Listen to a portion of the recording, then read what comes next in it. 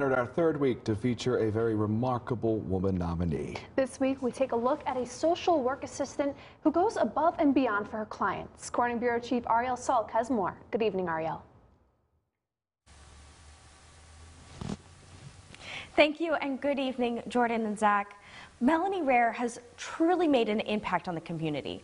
She has worked in several different settings over the years, but her passion to help and protect shines through the years of dedication. She continues to be there for the people years after they are no longer her clients. And for Rahr, this just seems as part of her duty. We spoke to her and those close to her to get a better look at the remarkable work that she has done. Melanie Rahr is a social work assistant at Horseheads Middle School with the help of her very furry friend. Out. Yeah, I don't care if you're tired. It's really kind of magical to watch a kid who's upset, who's angry, sit down and hold him. Rahr is bubbly, smart, and very passionate about what she does. I feel like if I had wanted to be a CEO at Pepsi, I could be a CEO at Pepsi, but what I really wanted to do was have some meaning and help people on their own journey.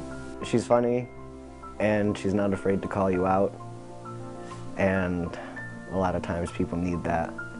Her open door policy continues even after they are no longer her clients. When we stop working together and when we're disengaging, my response to pretty much everybody is, if you need me, call me and I will respond. She was my case manager from my freshman year of high school until I graduated.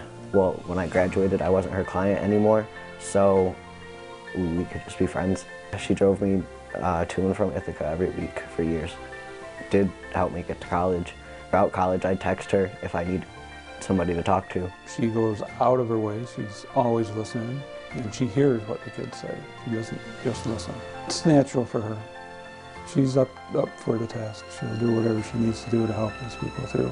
She's helped me through a whole lot of rough situations that I've been through. She's pretty much helped me in every aspect of my life in one way or another.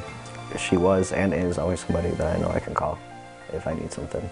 People who know Rahr knows that she will fight for her clients. A lot of advocating.